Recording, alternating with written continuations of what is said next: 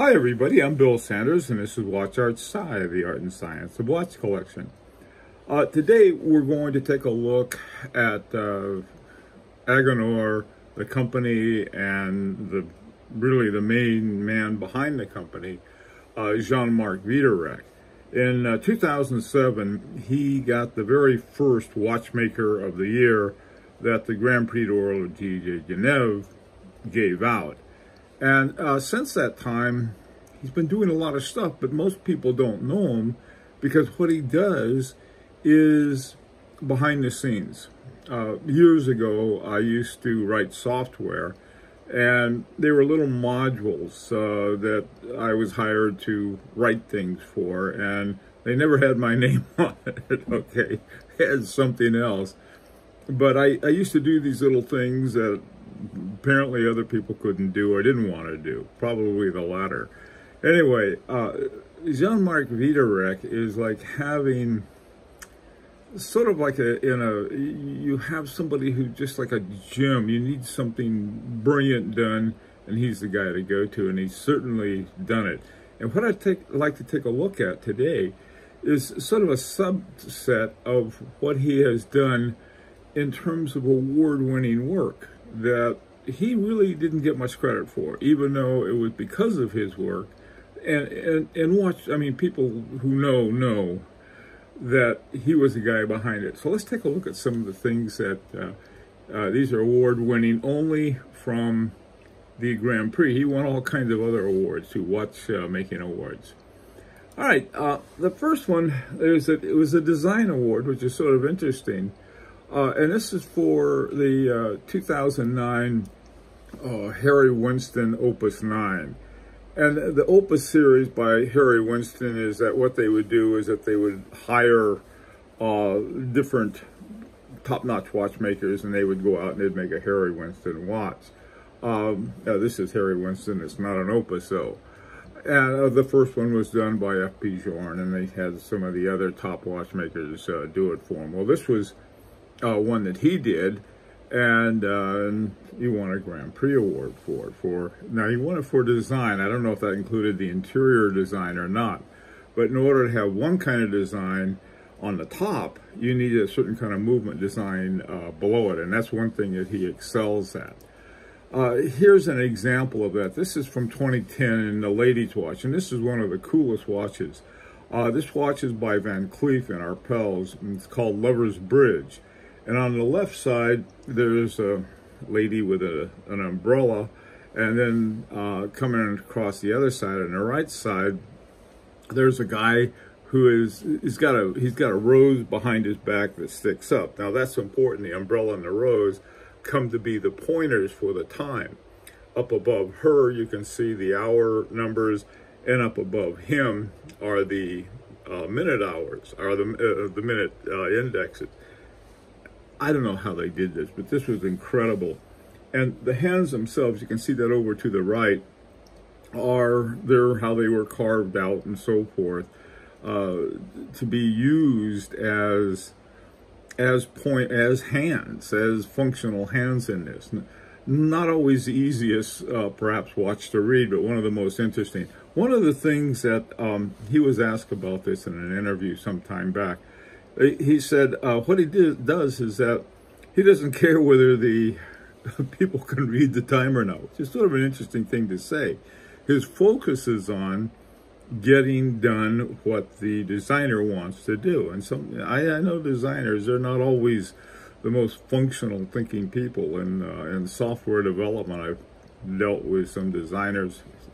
No one's going to understand that. They don't care. They want to have their design out there, and that often happens in watches too. Okay, but this takes brilliant watchmaking to pull this off. All right, now this one is one of my favorite watches. It's by Hermes. It's called Hermes Arco Le Temps Suspendu, and what it does is that in the middle, between 12 and 11 on one side and 1 on the other, it's sort of like a little V cutout, like a piece of pie. And if the suspension is set, what'll happen, the hour and minute hand go into that V.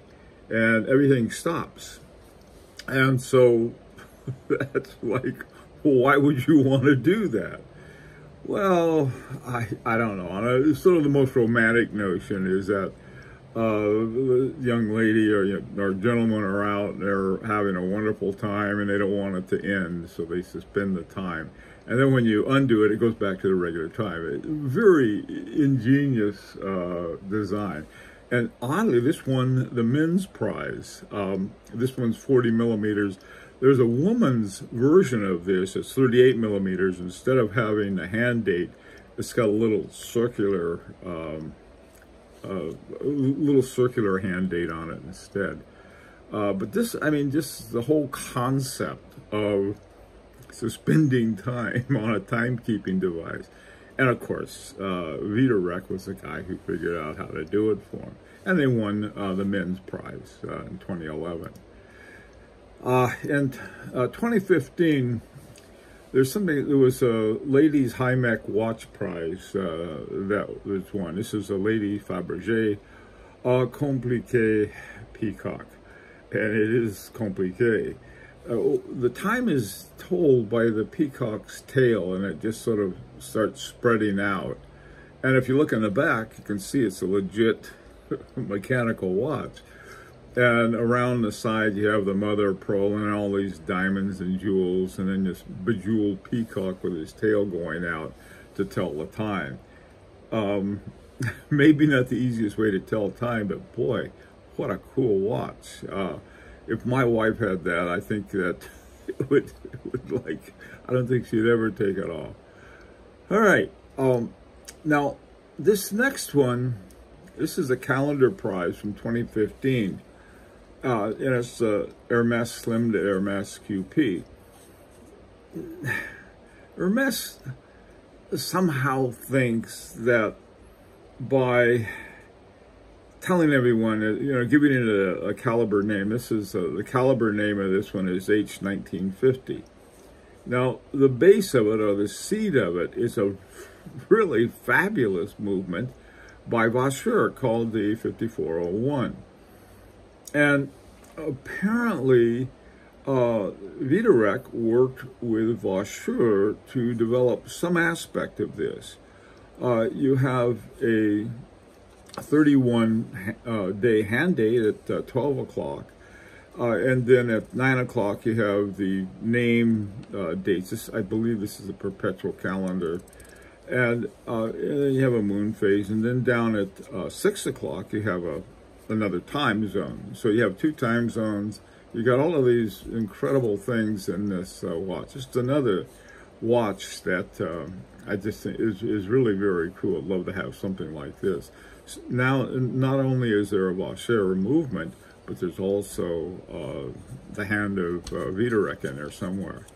By the way, I think, I forgot when, 2014 or so, Hermes bought 25% of Vaucher. And so when they talk about it being Hermes manufactured, yeah, they own 25% of the manufacturing company. So I guess it's legit. All right, this next one is a Fabergé Visionnaire DTZ. That's for dual time zone. And the thing I like about this, on the one hand, it's, if you look at the back, you can see some serious watchmaking going on. And Fabergé has nothing to do with watchmaking itself. So here you have, what you have is a dual time, for travel time. And the way they did it is wholly ingenious, is that you have in the middle, you have a 24-hour clock. And so like 1 o'clock is 1300 hours, 2 o'clock is 14, and so forth. And then around the face of the watch, you have regular time with your little hand being the hour and the bigger hand being the minutes. So this is just, I mean, the ingenuity of it, because, Fabergé said, well, this is what we imagine, this is what we'd like, and Wiederrecht and Agenhor were on it. It's just incredibly creative kind of watchmaking. Now, this next one really surprised me, in that it was done. It's a Parmigiani toric hemisphere retrograde, and done by Parmigiani, and of course Parmigiani it has the Watchmaker make their movements, even if they're designed by Michel Parmigiani, the watchmaker. But apparently there was something about this that he wanted to involve Wiederrecht. Now I have this watch, except instead of having the hand date with the retrograde hand date, it's just got the little window date, the 3-date window that Parmigiani has. And so what I was thinking is probably the retrograde aspect of it was what Wiederrecht did. But this is a wonderful watch, believe me. And like I said, I have the window version of this watch, and it's just a fantastic watch. Okay, now this is really interesting. This won the chronograph watch prize in 2018. It probably should have won in 2017, but some other chronograph won, and then they came out. It was called the Singer Reimagined Singer Track 1 edition, I think, or Singer, something like that. And it was almost the same as this one, except the style was a little different, but it's exactly the same. It had the wholly made Agenhor Marc Wiederrecht movement inside called the Agenhor, which is just incredible movement that's been around for a while, incredible chronograph movement that's just unlike anything. Singer's a car company, by the way, and they had, I don't know how they got into watchmaking, but they did. And this is an amazing watch, and it certainly deserved to win. And I think the reason it didn't win the year before and it did in 2018 was people are saying, "Are you nuts?" The judges probably got like, "Come on," you know. Anyway, who knows?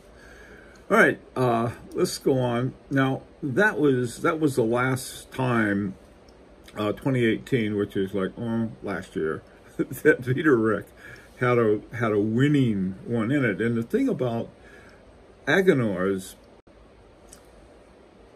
watchmaking is that it shows up in different places, and that's what is the fun thing to find, if you can find it. I have on my my Harry Winston Premier by retrograde, and by retrograde you can see there at 3 o'clock the days of the week go down, then pops back up again. But at 9 o'clock, where it's really busy, I don't know if you can see it, you probably can't.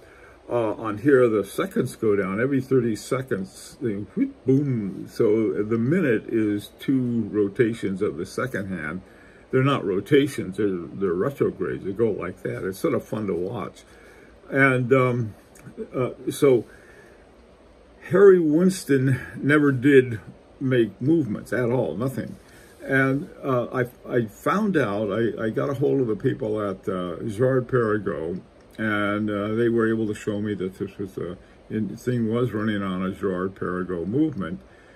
But what about the retrograde? I mean, who did that? And so I contacted Agenhor in Switzerland. I got a wonderful letter back from one of Marc Wiederrecht's son, who's also in the business.